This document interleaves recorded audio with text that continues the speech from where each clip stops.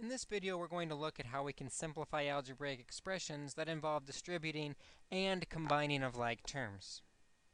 We know from our past math experience that order of operations states that we must multiply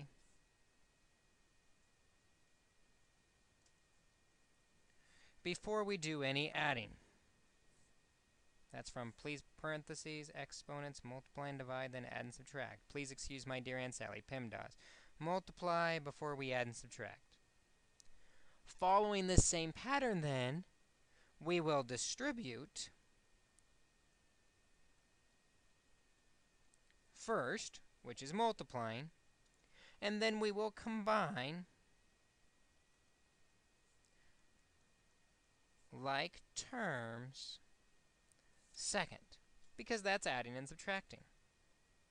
So for example, if we see 4 times 3x minus 7 times 2x minus 1, we know we must distribute first. Get rid of the parentheses. The 4 goes into the first parentheses. 4 times 3x is 12x. 4 times negative 7 is negative 28. And now we don't have parentheses anymore. But we also must distribute the negative 7. Be careful, that negative comes with it. Negative 7 times 2x is negative 14x. And negative 7 times negative 1 is positive 7. However, we can keep simplifying because we have some like terms. 12x minus 14x is negative 2x. And we also have the like terms of the numbers. Negative 28 plus 7 is negative 21. So our simplified final answer is negative 2x minus 21. Similarly, with this second example, we can distribute through the parentheses and then combine like terms.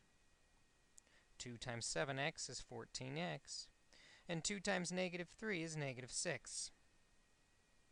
With the second parentheses, there's just the negative to distribute. Recall, if there's no number in front, we assume that means there's a 1. This means we're multiplying by negative 1. Negative 1 times 8x is negative 8x. And negative 1 times 9 is negative 9. Now that the parentheses are gone, we can combine like terms. The x's, 14x minus 8x, gives us 6x. And finally, negative 6 and negative 9 gives us negative 15. And so 6x minus 15 becomes our simplified final answer from distributing first and combining like terms second.